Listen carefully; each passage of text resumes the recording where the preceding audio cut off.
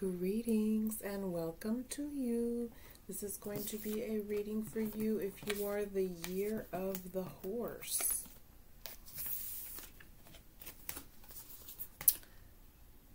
Their hidden feelings towards you.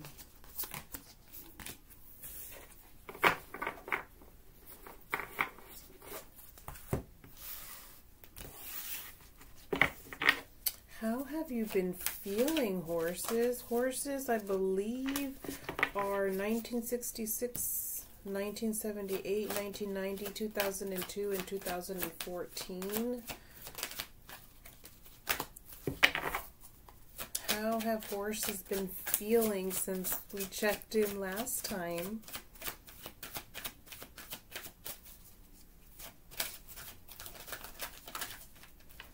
I usually do Chinese astrology readings about twice a year. I feel like twice a year is a good amount.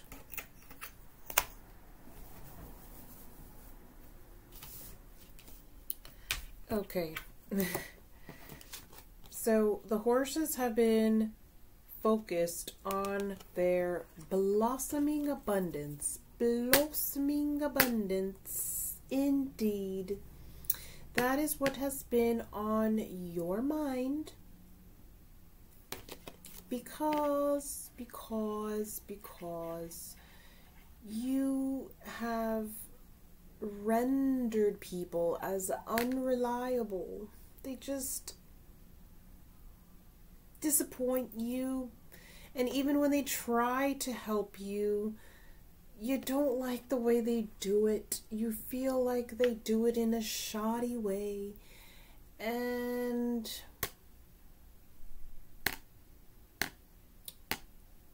you would rather just take matters under your own hands.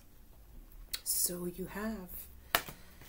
And you have started something brand new.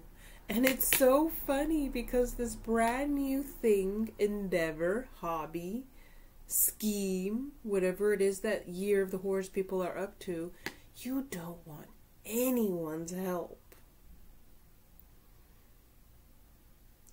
The only thing that you want helping you is the sunshine. And sometimes people catch you when you're busy and offer to help, and you get upset and you get grumpy and you're like, no, don't even look this way. There's something that you're working on that is super secret. However, we do have a no-no. We have an attachment. So, these two are pretty positive. They're pretty positive cards having to do with independence and new beginnings. But this here, be careful. Be careful that you don't put this before God. Because every time people start to succeed, every time people start getting their way in a certain matter, they forget about God. And then they put everything before God. And then they put whatever that is up on a pedestal, and then they wonder why it comes tumbling down. Do not put whatever this is that you have here is beautiful, but don't put it before God. Because then it'll become a negative, a toxic attachment, and you are already showing signs of that. God is source, is the first thing that should be on your mind when you wake up. When we wake up, what are we grateful for? We are alive. You hear the sirens. You know, there's a lot of people that are not making it. They're not making it. We wake up and we should have our mind on source. As soon as we wake up and we get grounded and we humble down, don't let, I want to say, fame and wealth and abundance and success. There might be something that you might be selling that is making you a lot of wealth, and don't let that wealth run away with your soul.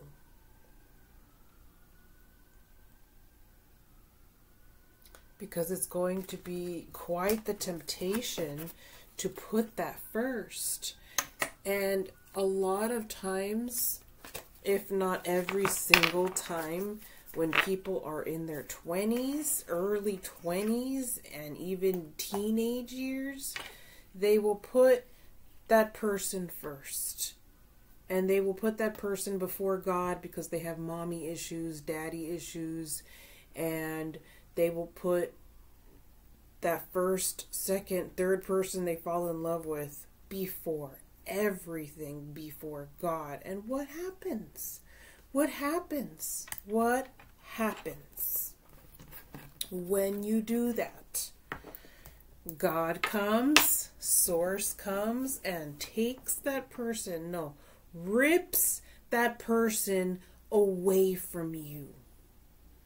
And you cry and you scream and you threaten to kill yourself because that person that you wanted has been ripped away. And why did God do that? Why did God rip that person away from you? Because you put that person before them.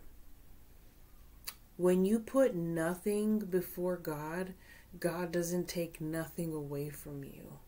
When you put everything before God, God takes everything away from you. Trust and believe.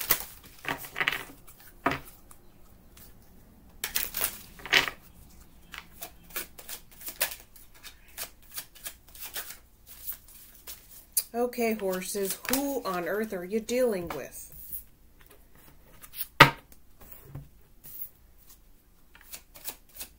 Multiple energies can come up. Sometimes it's somebody who wants to be with you. Sometimes it's somebody that you want to be with. Sometimes it's ex energy. Sometimes it's people who just felt rejected by you. If somebody who is dealing with the year of the horse, people want to say something, I can't speak, would want to say something, what would they say? I don't react when people mention you. I want to be more than friends. I replay our conversations over and over. Oh, this person has feelings for you. How could they not? How could they not?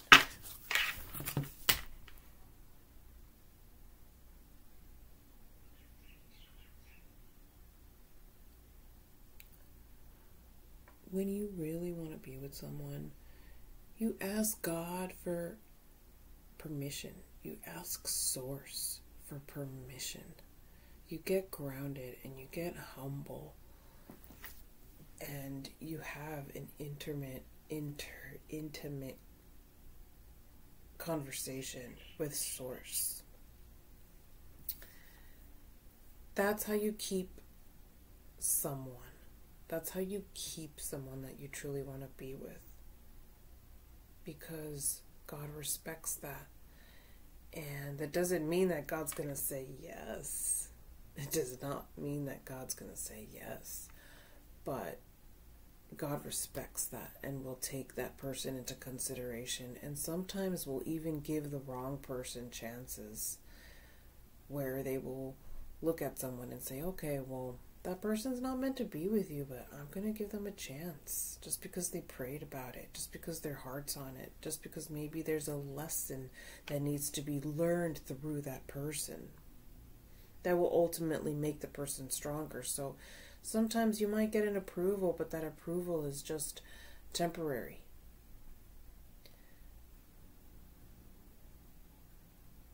So it's very important to ask for God's approval when getting into a relationship with someone, because there are things that you don't know about the future. You don't know if that person is going to destroy your life. You don't know if that person is going to take your life away. It's so important for people to check in with Source on whether or not certain unions should be together. However, that is just a general. Let's see more about this person. Let's use our Lovers Oracle cards.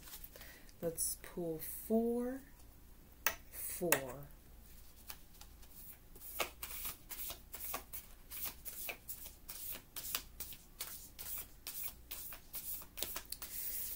I feel like you're not in a commitment with them, but I feel like they're in love with you. Like this person that you're dealing with is in love with you. They watched you, how you live your life. They watch your routine, and they see you as wifey, hubby material, is what I want to say. These are just general readings. They're just collective readings. So if it doesn't resonate with you, maybe it will next time. I just read the loudest storyline. And if it's not your story today, maybe it will be your story tomorrow. This person that you have in mind, you have them geeking for you. Like this person, like you have them geeking for you.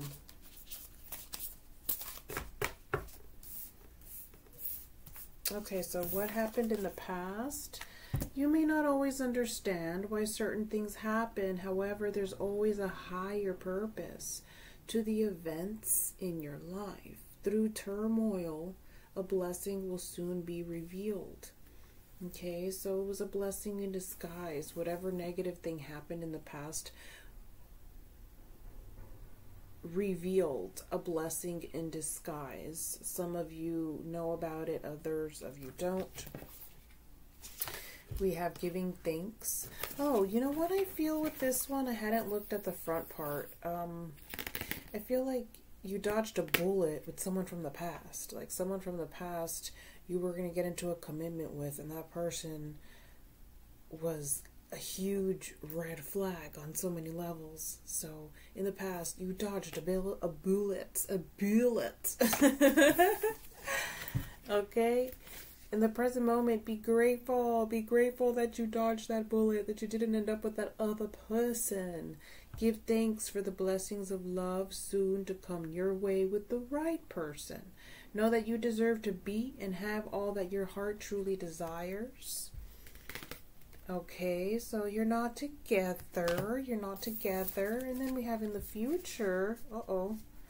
This is so similar. Look how similar they are.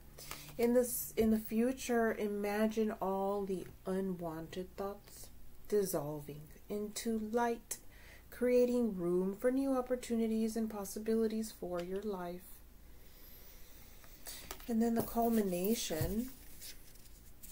Wow, look at that beautiful color. Transformation. Your relationship with one another is about to deepen. Love conquers and transforms all things, okay?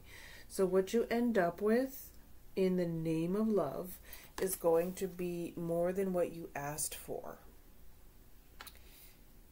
That is what I get for you. So let's do a Taoist card for you.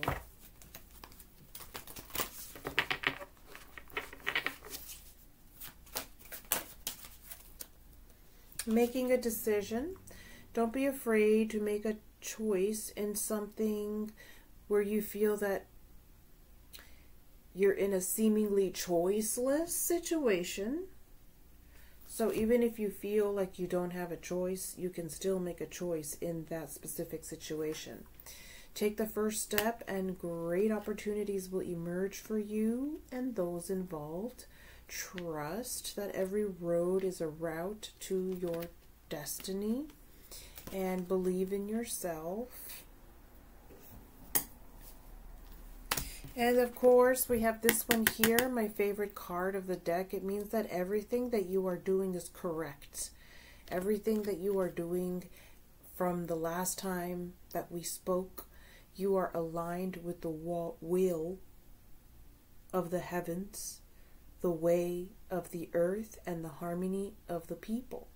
Ride the tailwinds and welcome the generosity and abundance around you. Whatever you are doing is advantageous. So like we talked about in the beginning, the only negative thing that I see for you is not putting anything before what is more important. Okay?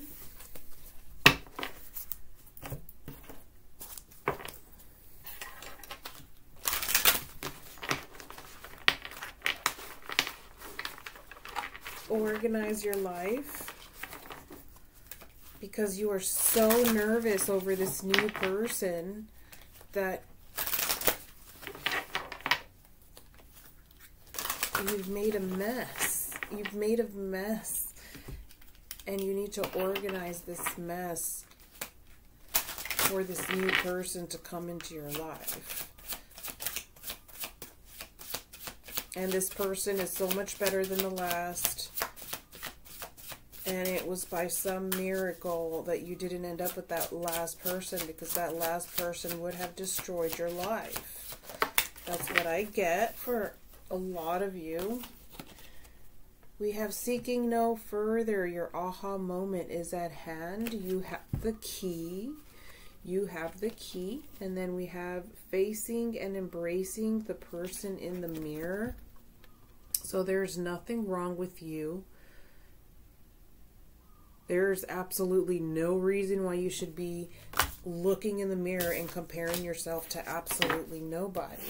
And last but not least, let's do a color card for you. What color does the Year of the Horse people need to incorporate more? And we have experiencing peace and calm, the color of aqua. There's no reason for you to worry that you're doing anything wrong, is what I want to say to you.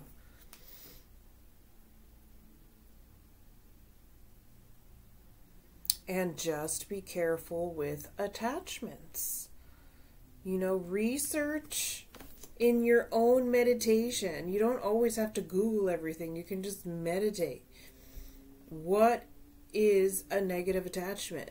What is considered a negative attachment? Just meditate on it. And other than that, that is all the messages I have for you today. Thanks for watching. Bye.